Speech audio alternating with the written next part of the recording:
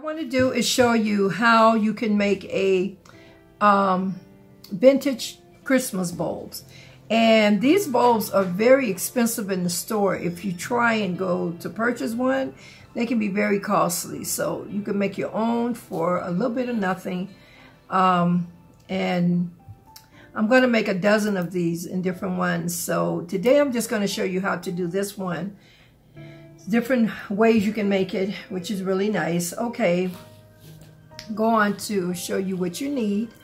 What I purchased this wedding, I went in the wedding material section and purchased the, I guess you would say, trimmings that you would do a wedding dress with.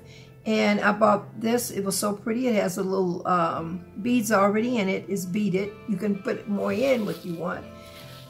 You can also put your little diamonds in here too, which would really make it look nice. I got it from Joann's, but I used it on the 50% that they had. Also, you're going to need your bulb.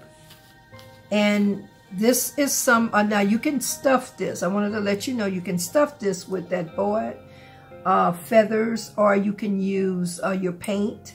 You can also do glass paint in here. What I'm doing though, or you can use fur. What I'm doing is using some of the fur that I did my wreath and Christmas tree with. And what I did, that I have a little piece that's cut. And what you can do is, because it's stretchable, the material is stretchy. So I stretched it to the fullness, and it goes like inward to where I didn't have to do anything. It closes that up to where it just looked like one piece. So what I'm gonna do is put this in here, and this will give it a soft look also. I don't want to put too much in to where I'm going to flatten the fur. So I'm just putting one piece in here. And then once I get it in, I'm going to shake it around. Now you can stuff your bulbs with anything. You can do your fur. You can use your feather, that boa, or you can use also your paint. And I just want a soft look. I don't want too much in, so shake it around really good so it can expand. I'll see later if I want to put another small piece in here, but this is fine right now. Then you need your Mod Podge, and you're gonna need your paintbrush.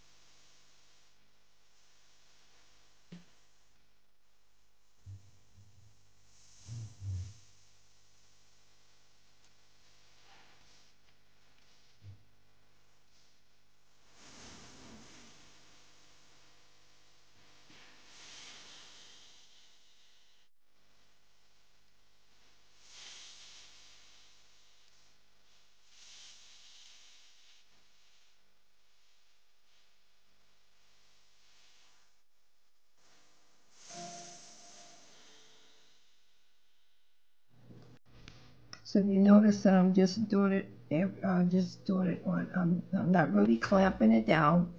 I'm just forming it in. So what I'll do is with the Mod Podge, I'm gonna go through it, and the Mod Podge would get it to stick like this. I have the front part of it already stuck. So that's sticking. Just placing it right now, just placing it.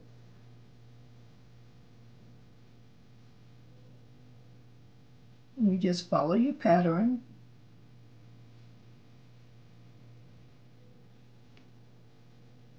And then if you lose your pattern, how your pattern is going, then you can always just, that's another thing too. You might want to set it in with the glue gun first before you do that, because then if it's something that you may make a mistake with, you can always just take it apart. You know, just take where you glue gunned it and just fit it in. Fit it in, that's it. And then that way, so you just keep wrapping it around.